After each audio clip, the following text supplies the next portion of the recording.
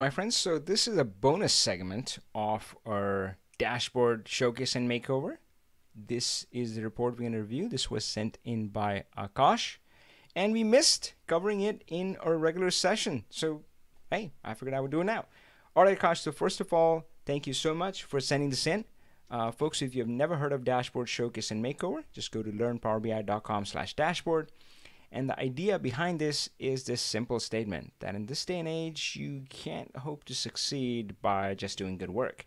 You gotta do good work, but you gotta tell great stories. So this is our platform for our students and for our YouTube followers to get that chance, get that opportunity.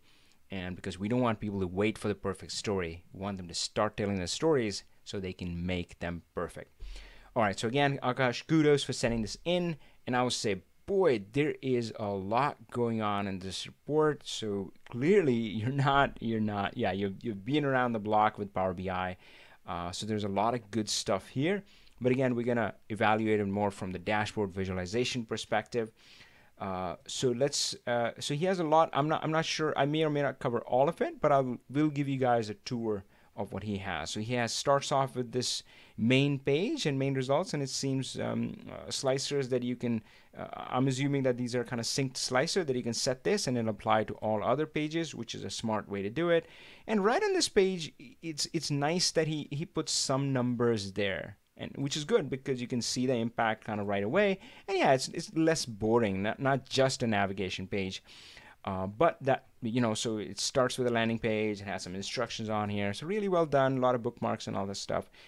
So this is great. This is well designed. You click go, and then it takes you to the overview page. And then, of course, there's this country, customer, product analysis, and maybe my favorite simulator, which is basically a what-if analysis. So I think from the dashboard design perspective, I'll just stick on this one. And I think generally that may apply to others. So again, let's start with a squint test. So I'm going to half close my eyes and see what pops out at me. And actually, this one is really tough. And I think oddly enough, the bottom elements are popping out, which is odd because generally when we look at the screen at our dashboard, then it's the top left that's higher priority, and because generally we scan from the top left and we go left to right, top to bottom. But I think this one stands out in the squint test because just again the contrast of blue against red, and there's a lot of color pixel, there's a lot of color filled in here. So that stands out. And again, I don't suspect that's by design. Usually people don't want to, right? I mean, usually, right, the stuff at the top is more important. So you may want to consider that. So that's a squint test. Let's look at the anatomy of the dashboard. So you've seen my Power BI power pattern. And we start off with kind of high-level numbers, show some breakdowns, show some trends, and a little bit of detail. That's how I like to do things. So if we go back to this one, it definitely has the high-level numbers. It has breakdowns. It has trends here, trends here, trends here. So yeah, things are looking good. Yep, so I think it's got definitely kind of the right elements there.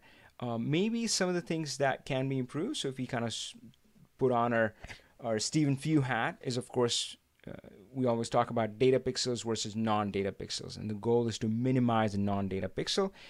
Start with the background. So you can have like a dark background, a colored background, but you also have a grading. Like it starts off in this shade and changes to this shade.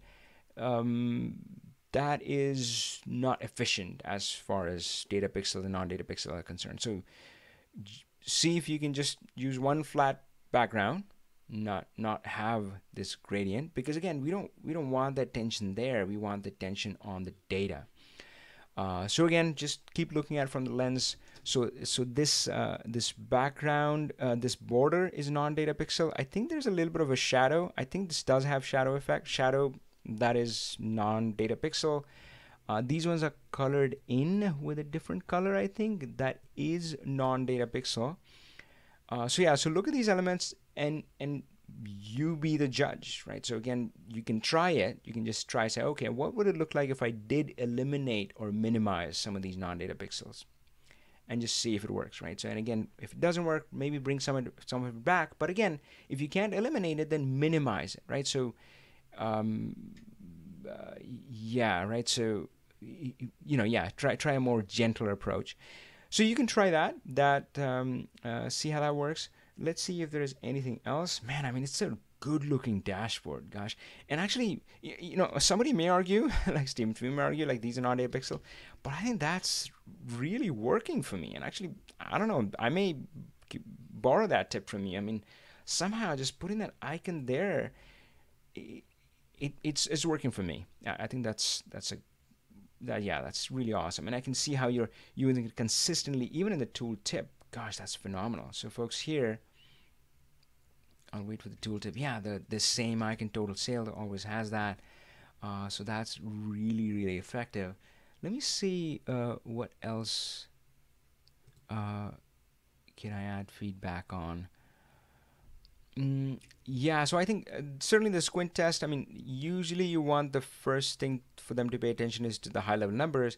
So you may want to do something to make that kind of stand out a bit, because right now it's not. Yeah, even though it's at the top, even though it's bold, maybe tone down these colors, right? So sometimes I joke that my dashboards are like 50 shades of gray, or you know, they're like, yeah, they're not. Yeah, so you know, you can use kind of gentler colors, gentler contrast. Right now the contrast between red and blue is so bright that it's just drawing the eye to these elements, because they're using a lot of ink. And again, sometimes I think of dashboard design as that I have to pay for every pixel, and the brighter the pixel is, the more I have to pay for it. So how would you spend your money? Would you really spend your ink, like, I mean, this deep blue and this red, this contrast? So yeah, so you can think about it that way. So I think this one definitely we should do something to shine. Another thing you may or may not want to do is that are they all apples, or basically group them, right? So total sales, gross margin percentage, maybe make that one block, and then total cost and total returns in one block. You can think about that. You can think about how you want them to see and navigate that. But yeah, good stuff. Boy, actually great stuff. Man, this is, yeah, quite stunning, so there are other tabs here that you can click, and I'm just going to show that to the audience, but I'm not going to necessarily comment on each one, but except saying that, man, really good stuff. Yeah, I mean, I checked out all these pages, and yeah, they're pretty phenomenal. So I'll wait for this to load. Yeah, this graph. This can be a very effective graph, can convey a lot of information, like the low points, high points, that sort of stuff. So that's good stuff. Let's look at customers really quick.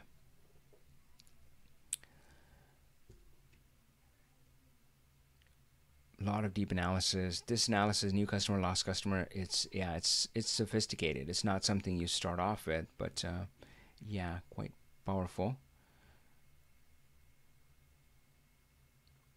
Great. I'm not going to click on every tab. So let's just go to the last tab, which is the simulator, which is the what if analysis. Again, not a beginner technique, but really powerful technique. I mean, it's not that hard to do it in Power BI. Certainly far easier than any old school approach. But yeah, I mean, you can have the projected sales and total sales by month and year, and there are these levers to play with: quantity, orders, cost, price. Like, hey, what if my quantity grew by 5% and so forth? So yeah, that's good work. So cool. Hopefully that helped. And again, folks, if you would like to join us, if you would like to start telling your story and make it perfect, then just go to learnpowerbi.com/dashboard and join us. We run this every single month. Yeah, and I'll see you next time. Power on.